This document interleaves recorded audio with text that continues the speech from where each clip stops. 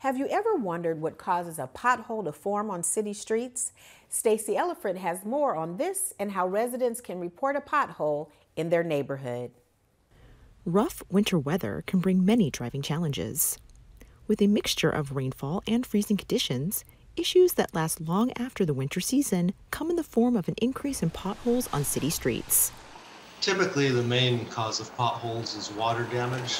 What usually happens is water will seep in through cracks in the asphalt or pavement, and it'll make its way down into the subgrade. You'll see a lot of times the water will actually wash away some of the fines in the gravel. The water will freeze and it'll contract, and it creates a weak spot in the asphalt. So over time, as cars drive over that weak spot, you'll start to develop a pothole.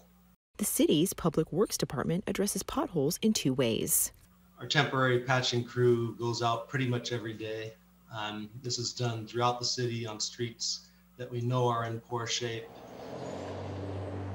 Our temporary pothole patching is pretty quick and easy. Generally, the truck pulls up to the pothole, our crew will get out, they'll shovel asphalt into the hole, compact it down, and then they're on to the next pothole. And they'll do several of those in a day. And then we also have a crew that does permanent pothole patching repairs. With this process, the crew will actually go out to the pothole, they'll remove broken chunks of asphalt, and they may actually cut around the hole, or they'll grind it down to the base. Typically, they'll put in fresh hot mix asphalt, and then they seal the edges to create a permanent repair.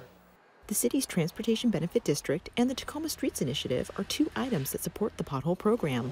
The Transportation Benefit District and Street Initiative actually allow us to go out, spend more time on these potholes to create a permanent repair, which helps preserve our roads for a longer period of time.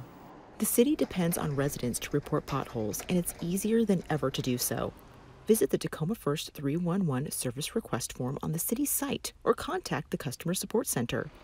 Once reported, the typical time frame for temporary repairs is 5 days. It's a program that we do employ year-round, but during the winter months, obviously, we're quite a bit more busy with the program due to the weather, rain, freezing. You'll see a lot more potholes throughout the city.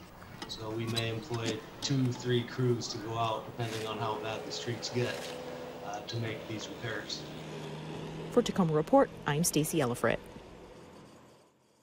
To report a pothole or to find answers to frequently asked questions about city services, visit Tacoma First 311.